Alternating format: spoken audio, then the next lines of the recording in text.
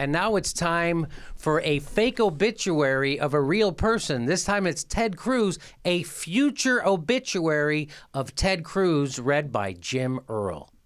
And now the future obituary of Ted Cruz, Canadian sausage, pitchman for snot.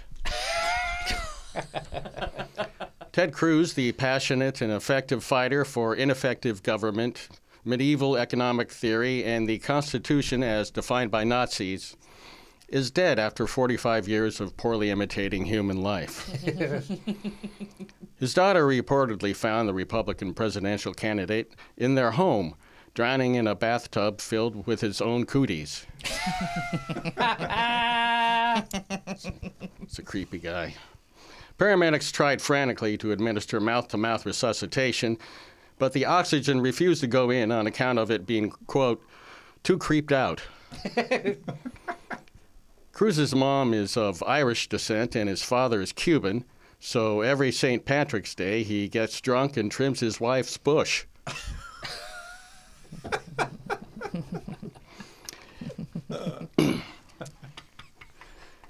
In 1974, when Ted was just 5 years old, his father abandoned the family and moved to Texas. Yes, it was that bad.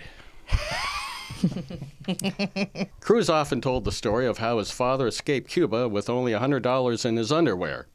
As senator, he took inspiration from that story to shut down the government and nearly flush the economy down the toilet. Not the big laugh I was hoping for. In 1995, Ted Cruz graduated from Harvard Law School, answering the age-old question, what could make people hate lawyers even more? As senator from Texas, Cruz's greatest achievement was uniting both sides of the aisle in their universal disrespect for Canada.